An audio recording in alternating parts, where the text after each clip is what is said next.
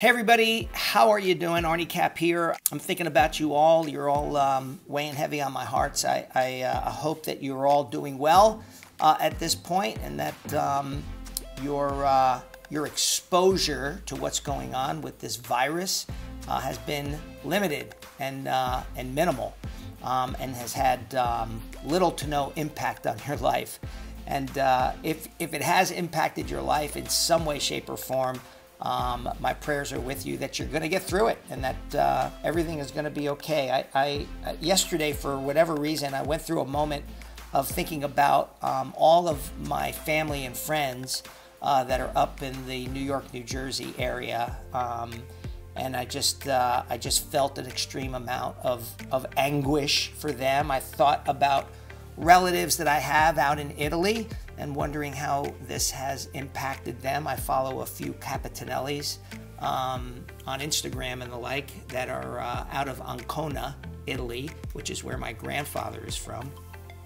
You know, for me, it's really hard to believe that I was going through my YouTube channel, and I was looking at all those videos that I shot a week before the new year, and then of course leading up to the new year, and we were talking about 2020 being this year of perfect clarity and perfect vision, and yet it's never been more murky. It's never been like we're just in this state of unclarity, right?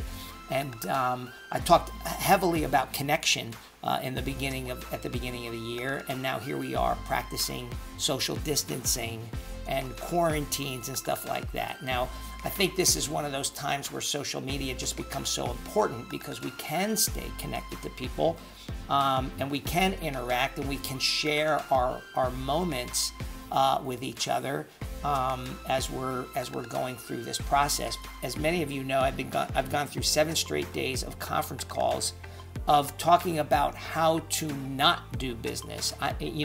There's nothing more debilitating to a sales professional than having to talk about not doing business. Like, how do we properly not do business? And it's debilitating. It's burdensome. I was thinking about a phrase that Mickey Hudson, who is my daughter's speech and forensics coach from high school, her freshman year, had us all wearing t-shirts that said, "Control what you can control."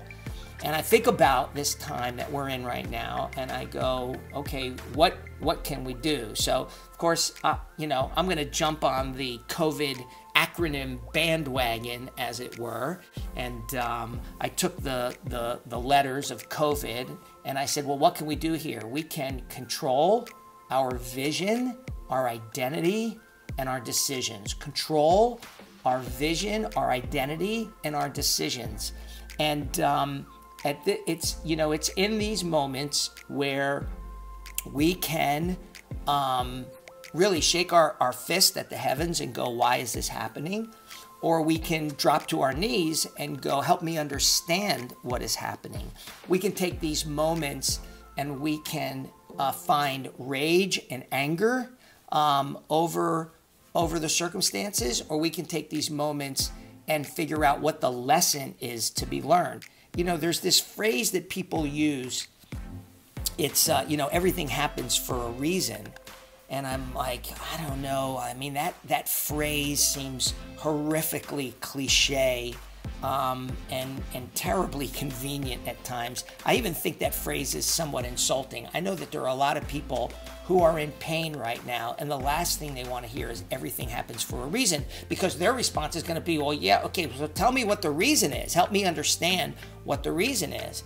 I would prefer to say everything happens for a decision. So again, I've got this control our vision, our identity, and our decisions. So the first thing we can do is we can mock up in our minds, we can create a vision for how we want things to play out, and particularly how we want things to play out when we come out of this thing. Like, what's our new lease on life? What's our new clarity? What's our new consideration for the vision of 2020? We're going to lose a couple of weeks here, but at the end of the day, can we come out of this thing with a new vision for 2020? And then there's identity. How are you perceiving yourself? What are you doing for yourself? How are you remaining confident and with high self-worth? Are you reading? Are you practicing good health and good fitness? And what do you identify with as a person? Like, this gives you an unbelievable opportunity to truly identify with what you were created to do and how to live out your creation. And then the D is decisions. Like, we've got this hand dealt to us. And so what we do now with these circumstances, the decisions that we make, the thoughts that we have, the insights that it creates, and the decisions that we make are ours to own, right? We may not be able to control the circumstances, but we certainly can control the decisions that we're making. So control our vision, our identity, and our decisions. And so that's what I'm really kind of mulling over this morning as I go through this period of dealing with thousands of people who are in a really kind of a state of turmoil, a state of flux, a state of variation. And if I can help provide some sort of insight around how to deal with these dark, ominous moments in our life, I want you to remember this one thing: you were created from scratch.